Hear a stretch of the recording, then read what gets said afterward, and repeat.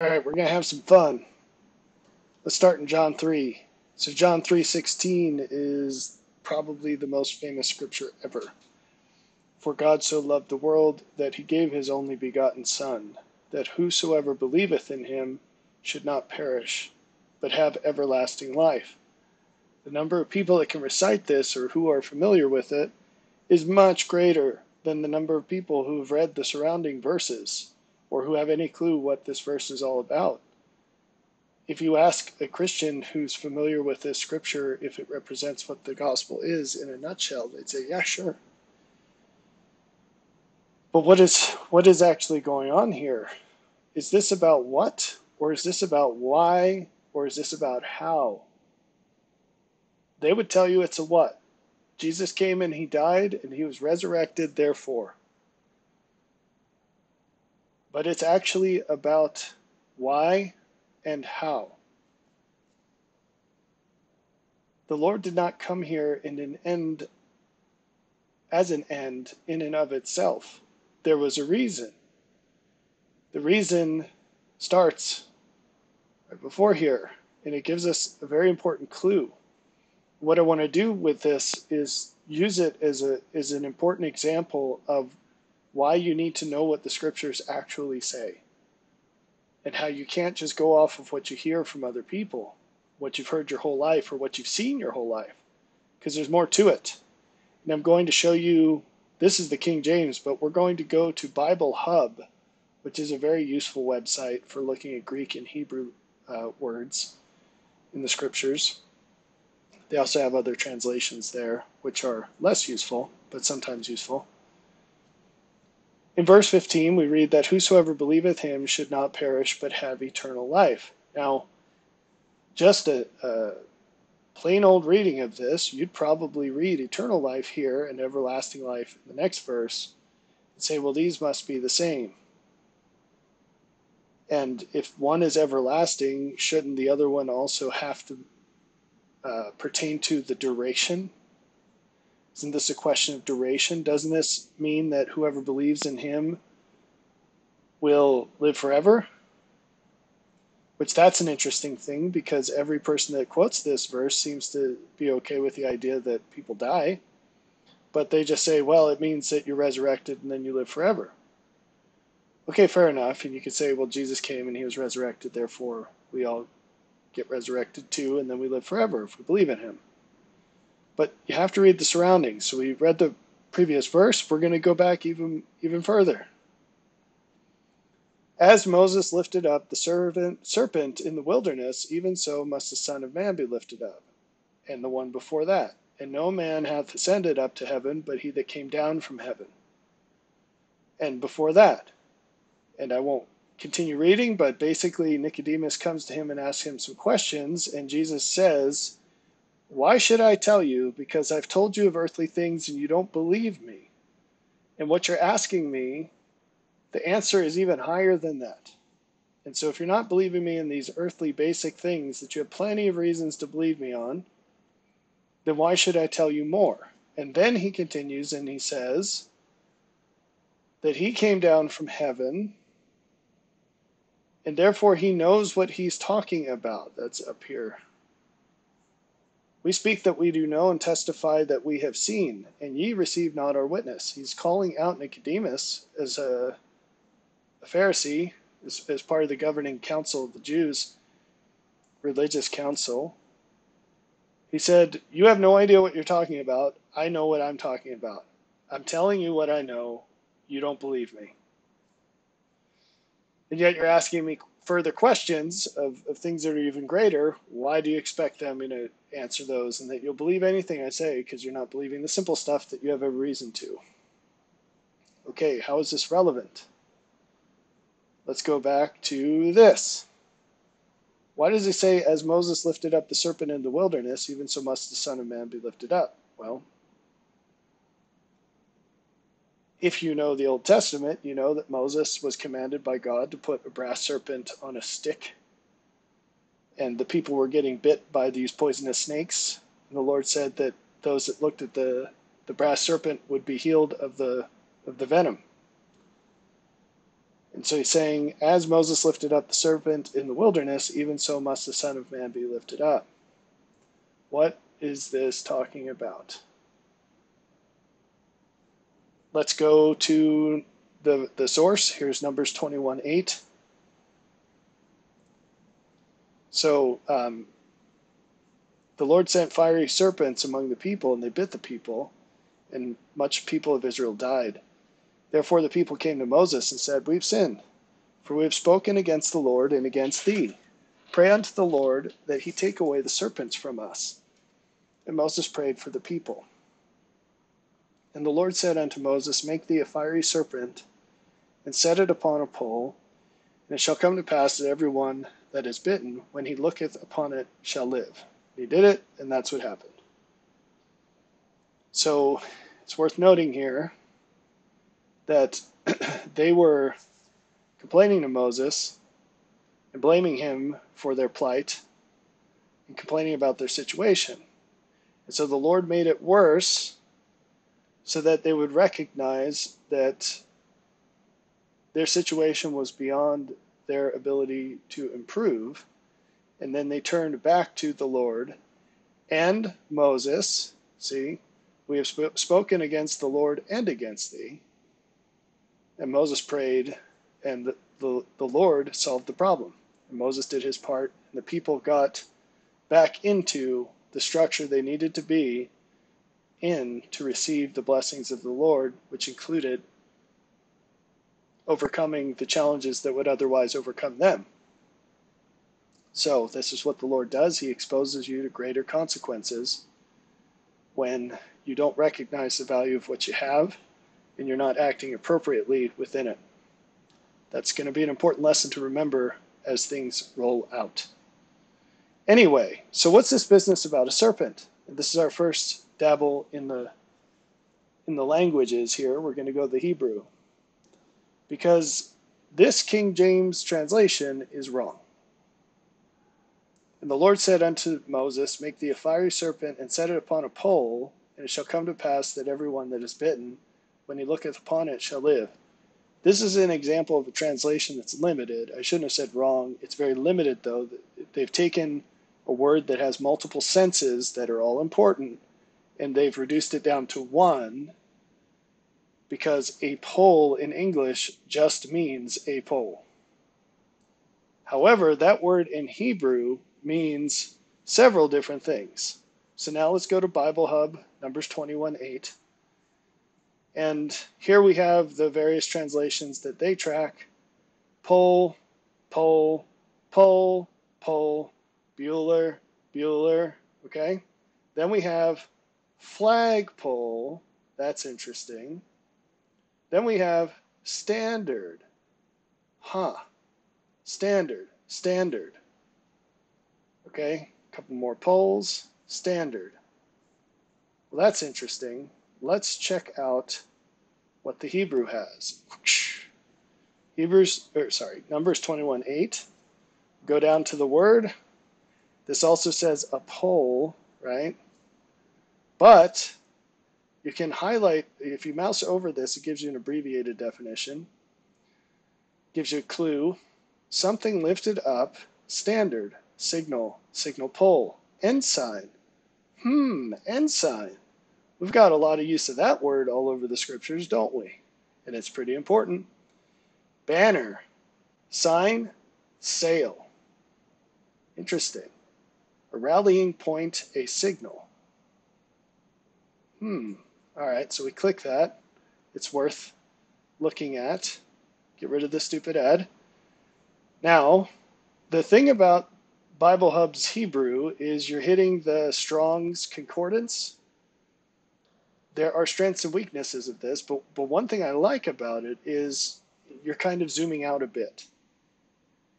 And I guess I'd expect that people who are well versed in Hebrew probably don't like the Strong's Concordance because it mashes things together that might be otherwise separated.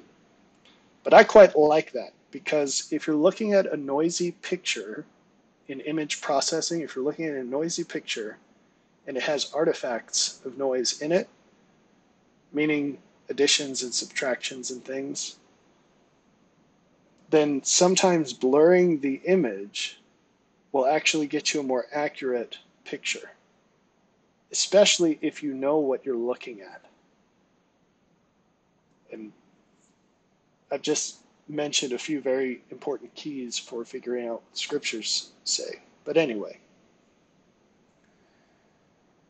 so blurring this out a little and looking at the Strong's Concordance here for Hebrew, we see one thing I don't like about Bible Hub is you have to actually scroll all the way down for the actual definition, and you can go to the roots, and that helps sometimes, but you have to go through everybody's opinion about this, and then that is helpful sometimes, but it's not the most important thing.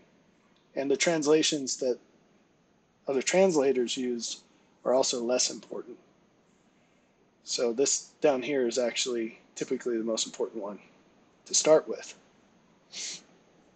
So we already read all of those. Sometimes that summary, I'm not exactly sure where it comes from, but sometimes it matches this, sometimes it doesn't. Sometimes it includes some of these guys. Now we go to the Brown, Driver, Briggs opinions, and we've got standard, so it's all the same. I don't have to read through there. This is actually pretty consistent. Usually there's some real important subtleties here. You can look at all of the uses of the word, and if there's more than a few, you actually have to open it in its own page, and you can read through them quickly. It'll give you a sampling of what the English translations say, and then the word in question is in italics and colored here. And so we see, you can scroll through here and see some familiar scriptures here, and you can click on these to look into them. But here's one, lift up a standard toward Zion. Well, that's interesting, right? Let's look at that.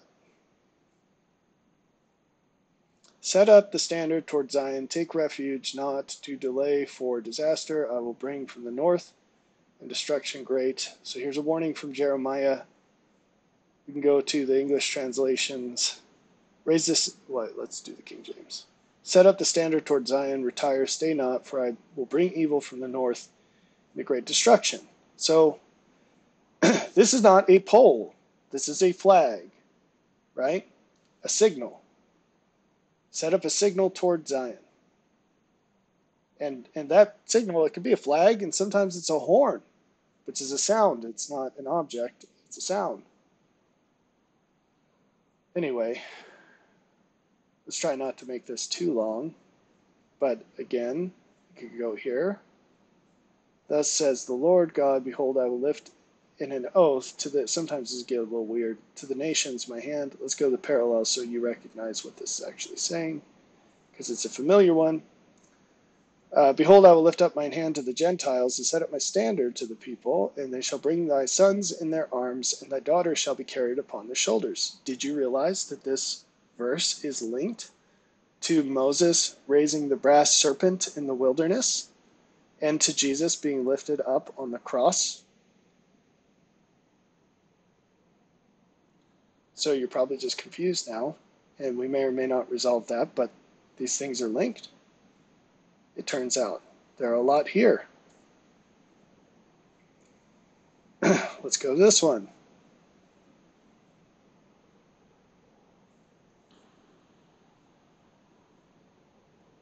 See, when he lifteth up an ensign on the mountains, and when he bloweth a trumpet, hear ye. Right? So it's a spoken message and a visible demonstration. Then we've got, sorry, we gotta go back here.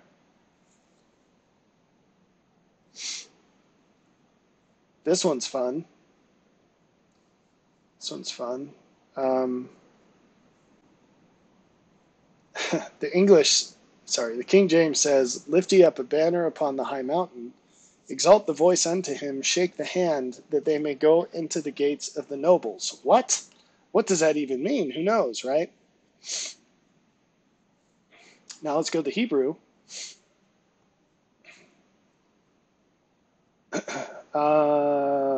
Wait, where did I just see this? Sorry. Oh, before we go there, look at the other translations. Banner on the high mountain. Signal flag on a bare hilltop. That is very different. That is very different. Okay? Because a banner, who knows what that means, right? You could have different ideas about that. A signal flag on a bare hilltop, that is very precise.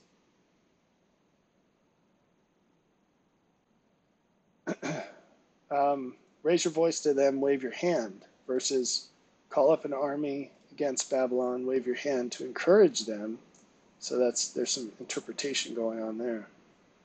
But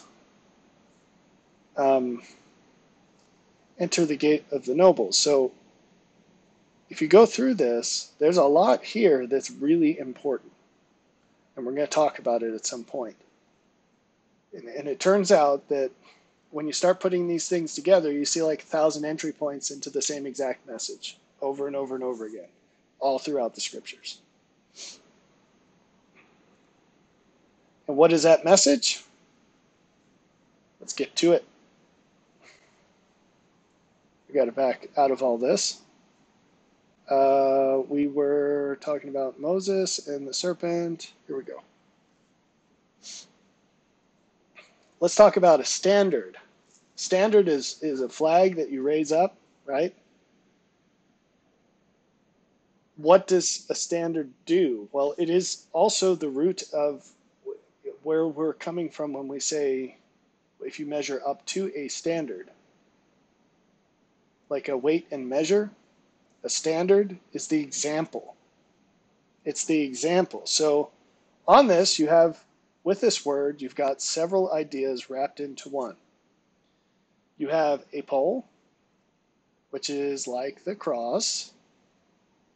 You've got an example, which is the serpent, which is a symbol of Christ in this case. And that example, it's supposed to call us all to look upon it, right? Now, look is another word that we can't go into right now, but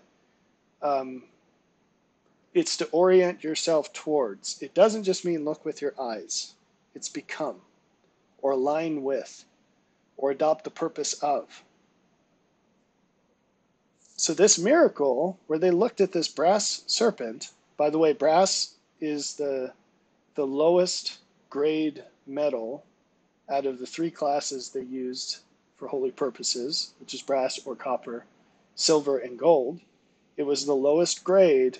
It was the first thing that could go through the fire unscathed, which is important. So we have this example of the minimum it takes to go through the fire. And when you look upon it, you'll live. Okay? And we could go into this because of where we came from on John 3.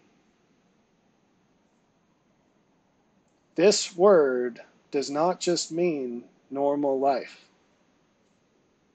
And this is an example of words that mean different degrees of the same thing with the same words. So you could be talking about both of them at the same time or one or the other.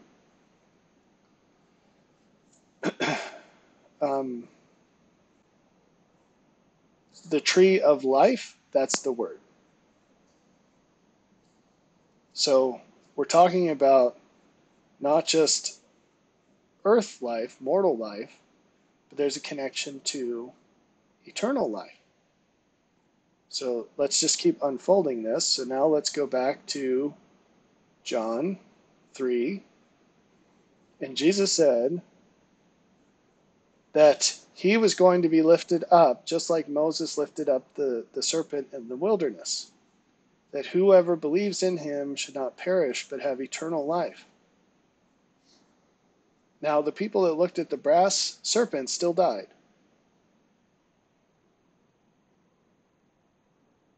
So there are different grades of blessing here, different forms of life. But what I want to do now is turn towards this coupling of eternal or everlasting life in verses 15 and 16. So the first question to ask is, are these talking about the same thing or something different? So let's go over to the Greek. And in verse 16, we've got 2222 and 166. In 15, they're exactly the same. And the conjugations are actually exactly the same. So here's a case, and you'll see lots of these, where the translators use different words, even though the words in Greek were exactly the same. And this means something very different. In English, a naive reading would lead you in a very different direction. But they're the same exact thing. Okay? Now, we could keep reading, and we don't have time for that, but this passage is amongst those that I quote most often. And it's all about turning toward the light. So the Lord comes as the light, and he shows you darkness that's inside of you, and then you get to respond by accepting his light in its place. And that's a process, and you keep doing it. That's all right there in John 3:16, and no one pays attention to that. They dumb it down to this idea that because Jesus came and lived and died, that's all there is. And we have no part in that except to say we believe it happened. And hallelujah, we have everything there is to have. We become everything that he intended we become. Okay? Now, if we were to click through what that word actually is, as far as everlasting or eternal, this is what we get to. And look right here. So if we start at the bottom, like I said, too, you do have this sense of time forever, but there is just eternal. And eternal means much more than a span of time. So you do have this sense of without end, never to cease, everlasting. You can go look up all these scriptures if you'd like. But there is this question of, look at this, having a particular character or quality. Well, that's funny, because none of these other usages indicate anything except span of time. But here you have an age in terms of a particular character or quality, right? That's not time.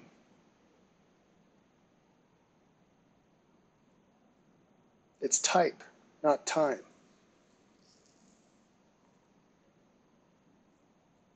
All right, so now let's go. I'm just going to show you this one more time. Should not perish. So his purpose is that whosoever believeth in him should not perish, but have everlasting life, eternal life. Now let's jump to John 10:10, which I wish was quoted as often as John 3:16. This is when he's explaining that he is the good shepherd, and he says what his purpose is. I am come that they might have life, and that they might have it more abundantly. This coupling is this same coupling. So this is resurrection. This is the quality of life that follows. This is resurrection. This is the quality of life that follows. Kind of cool, huh? And you can look at these words in Greek if you'd like. If you were to ask me what the Lord's purpose is, I would say our improvement. He rescues us from death, which comes through sin, and he provides everything necessary for us to have something better than what we had before. That is, to be something better than we were before. But that second part, you will not get it from any mainstream Christian, because they have taken away the plain and precious part of John chapter 3, which is that he did not just come so that we could live again. If that were the case, the best thing to do would just be for us to not come in the first place. All of this is so that we can have everlasting life, eternal life, a higher quality of life to come. That changes everything.